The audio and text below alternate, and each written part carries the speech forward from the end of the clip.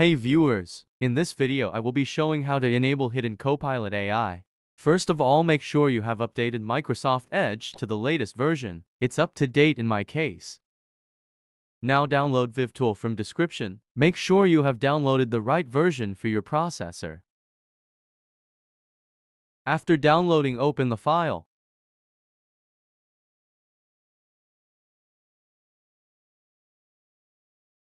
Extract it to Windows System 32.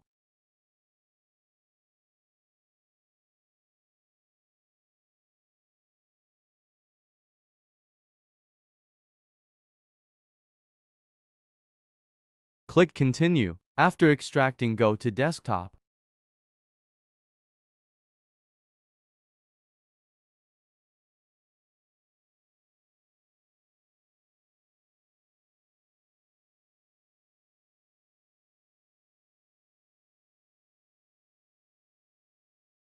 Type or copy-paste this code from the description.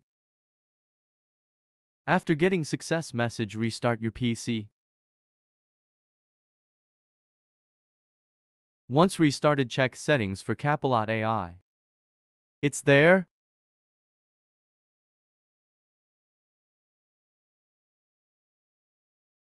Now, let's try it.